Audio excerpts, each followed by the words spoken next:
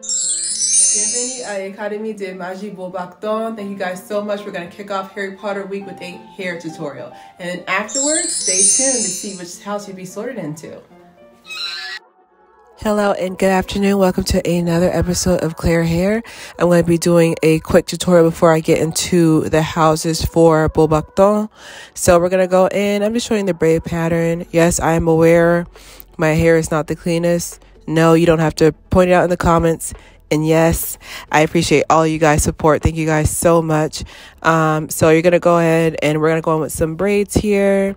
And then, I mean, it depends what braid pattern you want to do. I actually had to go back after this. I have to actually go back after this and I had to re-braid it again because like my hair wasn't flat enough and I didn't want that Humpty Dumpty bump that happens at the top of a wig. But that's pretty much it. Now, I did want to do a more natural hairstyle for the school for Beauxbatons, but I don't know. I wanted like a little wavy look. I don't know. I just wanted something different, y'all. But I'm definitely gonna go in with this. I'm just, just putting some water on it, and definitely a deep conditioning shampoo video is coming next week. I'm so excited that you guys chose this video to watch for Beauxbatons. I am so excited to just share all the information I've been studying about it. So I'm gonna go in with these braids, and of course, I want to think of more hairstyles as well. That would be, more braid hairstyles, because as the summer months are coming up, it's too hot for a wig. For sure. I think it's definitely going to be too hot for a wig. So I definitely want to think of some more braid hairstyles for sure to go in. But I'm just pretty much just going in with this braid process. I sped it up because I know you guys know me by now. But that's pretty much it. So I ended up going ahead. Now this hairstyle right here, I think this would be a nice little cute little, hey, my hair's not dry, but I'm still trying to be stylish type hairstyle. Of course, with some partings that actually make sense in place. But yeah, definitely for sure. I just went in and I just pretty much pinned it in place right here. And then, of course, I put a wave cap on top of this because I didn't want anything to pull. So right here, I'm just going ahead and pinning it in the back right here, just making sure it's as flat as possible. And like I said, you don't have to do this. You can actually put it on. The cap's pretty big, even though it's a half wig. So today's choice is $18. This is for Ashani. So of course, divatress, my favorite. So the cap has a giant comb in the front. Just want to let you guys know that's running in the front and in the back, and it makes sense because this is a half wig. I am 5'10" tall, so I think this would probably be like bra strap length, but this one was kind of like shoulders mid length, for the most part. But yeah, I ended up trying to wear this, as a half wig, but I was like, I didn't really like how my hair was blending.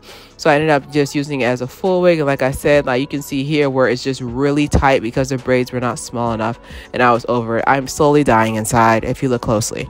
But I ended up going back and re-braiding the hair. And so it sat a little bit flatter. So I was able to move it around. Like I said, the texture is very silky. I wish it was a little bit more of a yucky texture so it could be a little bit, easier for me to blend my edges in with. But right now, I'm just going in with the wide tooth comb, rat tail comb, whatever. And just going through and blending it in with the hairline a little bit. I'm going with my favorite edge control that I love using, which is B.A.M. And I'm just going through, just smoothing it through. And of course, I'm going to be using it on the inside of the wig as well to lay it down. Now, of course, you can glue this on if you want, but this is a quick look and I'm mostly in a hat for the majority of the look. So I didn't think it was like too important for me to like make sure everything was laid.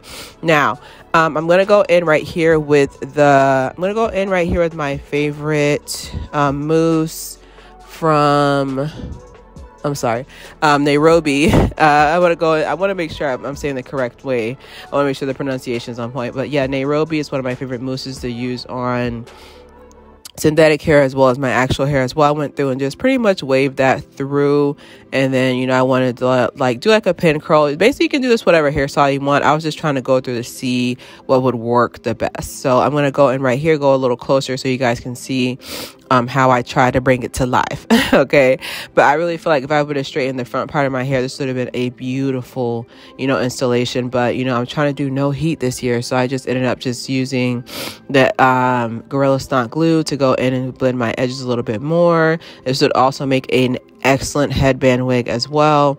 So right here, I'm just going through, just trying to see what I can play with. I put them in twists for no tangles. So this is the final result, and she could go all the way. Here we go. So pretty much, I think I did a fair job. If I could give myself, I would say I gave myself a B- for, because it's a silky texture, it's much harder for us to blend with our hair, but I like the look. I wanted something different.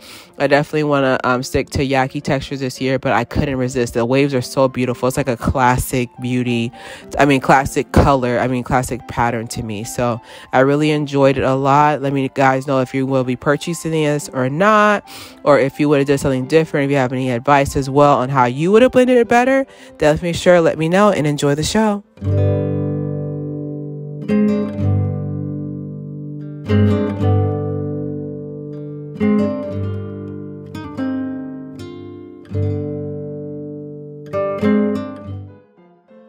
Hidden in the beautiful Pyrenees Mountains of France, Beauxbatons Magic Academy for the Gifted is definitely one of the top schools that I was interested in, and I found so much information I didn't know.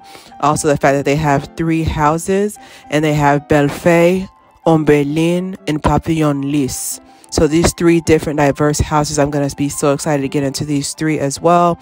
And of course, all the credit goes to Adelaide Rothschild, who wrote this as a guide to the Beauxbatons Academy of Magic. I feel like it was definitely a school that I feel like they can probably do a whole series on. I'm very interested in it as well. It was founded before the 1920s.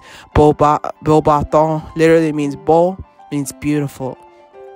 Baton means stick, so beautiful stick. So like a beautiful stick, they're dangerous, but they're going to do it in a fashion that's beautiful.